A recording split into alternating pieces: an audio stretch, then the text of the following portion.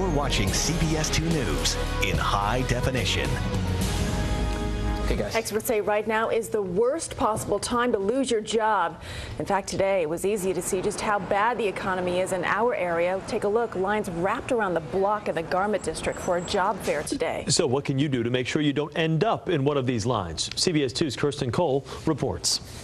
Marissa Martinez is about to become a statistic. My company has given me until January to find a new job. I'm one of the fortunate few that has a little bit of notice. Nothing could be worse today than to be unemployed. Headhunter and author Stephen Viscusi says the main goal now is to stay employed, since it can take 3 years or more to find a new position. Viscusi takes his decades of experience getting people jobs and outlines 50 secrets and tricks in his new book, Bulletproof Your Job, that he guarantees will keep you employed even in these tough times. The most important of them, first and foremost, get friendly with the boss. In a recessionary economy, there's nothing wrong with a little brown-nosing when it comes to saving your job. Because employers find it harder to fire someone they personally know and like.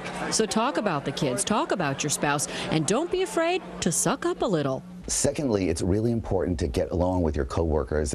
Don't be a high-maintenance employee complaining about your workload, the size of your cubicle, or anything else. Telecommuting, out of sight, out of mind. It's not a time to take long vacations, plan that hiatus, or have a lot of children problems. Other ways to bulletproof your post: look your best, simply whitening your teeth or dressing more professionally.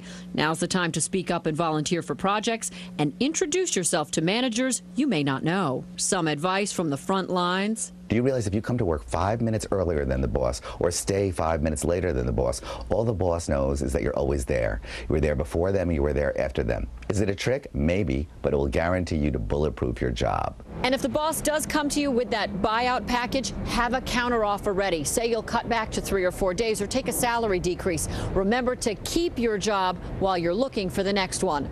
On the West Side, I'm Kirsten Cole, CBS 2 News. And for more secrets and tricks to keeping your job, just log on to our website, WCBSTV.com. Click on the consumer section.